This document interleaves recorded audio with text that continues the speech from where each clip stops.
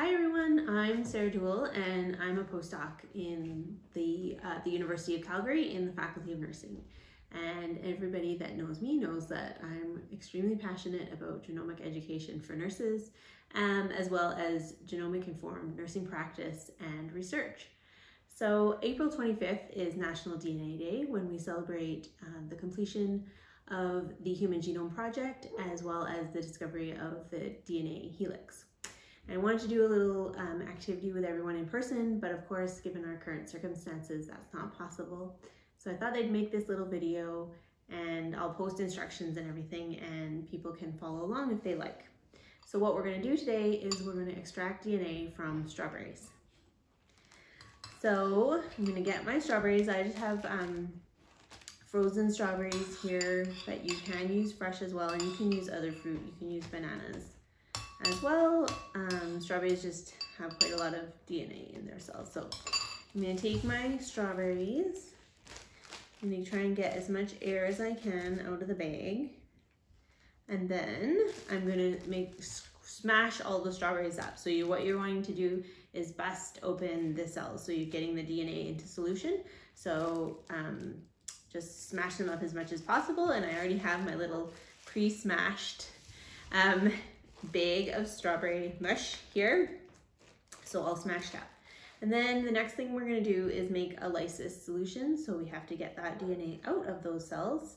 So I've got about half a cup of water here. I'm going to add in a teaspoon of salt and also 2 teaspoons of soap. So this is just Dawn detergent that I'm adding in, and then I'm going to give that a good stir. And again, I've got one that I've already assembled and stirred all up.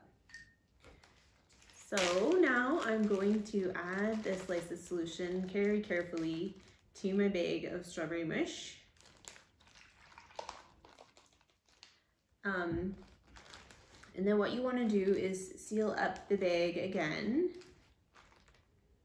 and so mix the lysate solution with the strawberry gunk, but not too vigorously because you don't want to have too many bubbles. You don't want it to be a big bubble bath.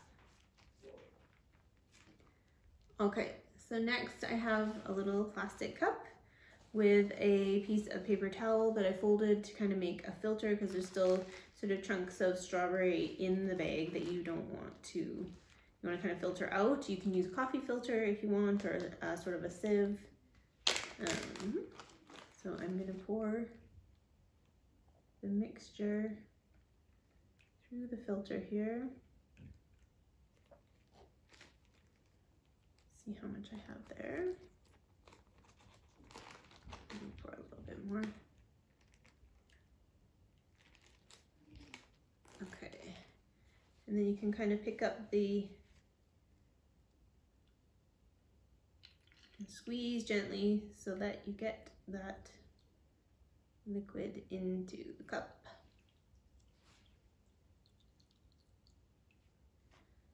Okay.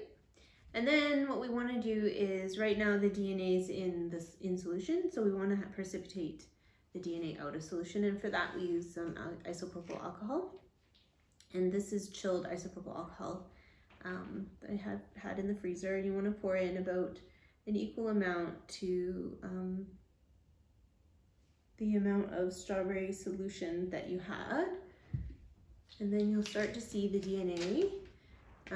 You see kind of like the 2 phases of the solution here, and then we'll start to see the DNA come out into the top layer. So you'll see the white strands of DNA, and then you can use a toothpick or plastic tweezers or something, and you can kind of reach in and grab the DNA out once you start to see that DNA precipitate.